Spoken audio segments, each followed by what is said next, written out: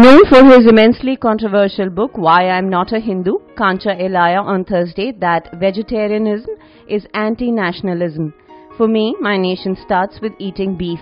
Unfortunately, we gave up eating beef and our brains are not growing now.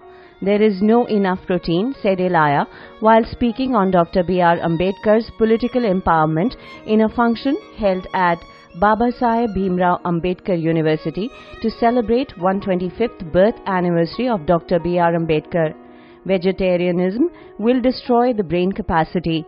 You cannot compete with vegetarian nationalism with China, Korea, Japan and America, who are full-scale beefarians, porkians, fisharians and even frogarians.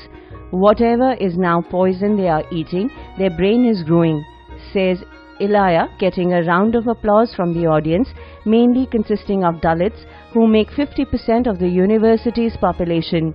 However, Ilaiah's 10-minute speech on the importance of beef left the upper caste audience sulking.